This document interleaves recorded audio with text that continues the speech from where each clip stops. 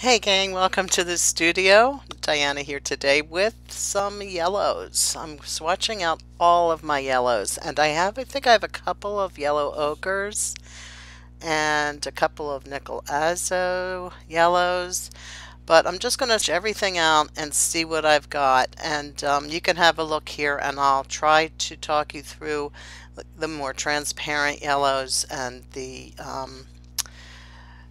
more opaque yellows, the warm and cool yellows. So this, must have lost the footage there for that Hansa Yellow Medium, which is PY 97, which is a slightly warmer yellow, and I'm going to do the lemon yellow now. And that's Winsor Newton yellow, and that is lemon. Winsor Newton Lemon PY 175, and this is a really nice cool yellow. It's the perfect lemon yellow. So I wound up with a couple of these because of the names of the paints. Here's the lemon yellow from Daniel Smith, also PY 175.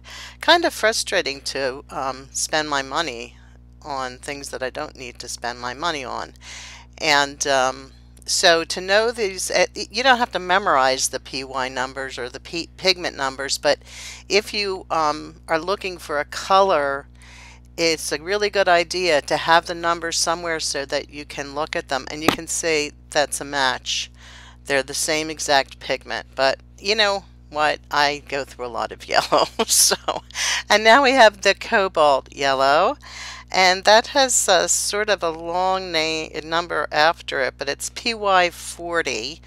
And is this a Daniel Smith? It is. And this is another really nice, bright yellow. Again, it's just over that line. It's not as cool as the lemon. So you can see the difference there, I think. Just a little warmer, but pretty true. Now here's a beauty. This is new Gamboge PY 153. I love this color. It's a warm yellow, and it's verging on orange, and it's like a yellow orange. It's a beautiful color, nice, and it's sort of semi-transparent. I don't know what the actual rating is. I just looking at that black line that I draw to see how transparent it is. And now here we go with the yellow ochres. This was a hand-me-down from Dale Roney and a hand-me-down from MGraham. So I have had this on my palette. I do use this color. It's a warm, earthy ochre yellow, and it's a good color. It's a very valuable color because you can mix it with other yellows and greens, and it really provides a lot of bang for your buck because it calms down a color like a brighter blue. You can see that's a really good color. And here's the MGraham. Remember, MGraham is a little different because they use honey as a binder. So I don't see much difference between these two colors. But if you remember that boho green from the other day, this would be a great way to get a boho type of green by mixing this ochre with maybe some viridian or another green, and you're going to wind up with a color that is like that boho green. But that's an exact match again. And I don't know, maybe I'm not, maybe I'm crazy. There's two nickel azo yellows there. I find that one paint to the next paint is, I don't know, they seem pretty much the same to me. Maybe I'm not sophisticated enough. I love this color. Look at how bright that is. That's got to be the nicest, brightest color around. And that will definitely be, there'll be a lot of that on my palette. And here's the MGraham's version. That was QoR before. I do love QoR paints. They're very good paints. And look at the difference here. These are both PY 150s. And the MGraham just seems a little earthier to me. Also, very nice color, and that might be what you want. So keep it in mind by all means. It's a really good color. And now here we go again, because I wasn't aware of the numbering system. This is called yellow, transparent yellow. So I thought it was a transparent yellow when I bought it. And it's another nickel Azo yellow. Again, you don't want to waste your money, but there could be worse mistakes than buying too many yellows.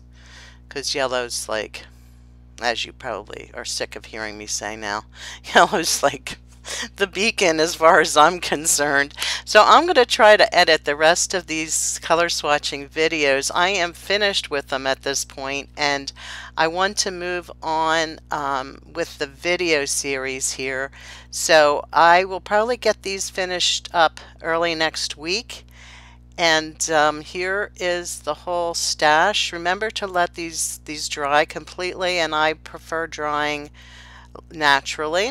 There's the lemons together. So don't forget to subscribe and like this video if you are enjoying this series, and don't forget to leave a comment. Pop around to my blog. All of these colors are listed below in the description, and I'll be moving through the rest of these swatch videos pretty quickly, and then on to a very basic palette that I've been recommending for years, and I think you will enjoy. So if you want to see those, make sure that you subscribe, and even push that button, that little bell button, and you'll get notified when I upload another video. If you're new to this channel, I also do art journal videos with some mixed media work, watercolor painting videos, and some card videos and bookbinding videos. So I hope you'll enjoy that kind of variety and come back and see me again real soon. Bye now.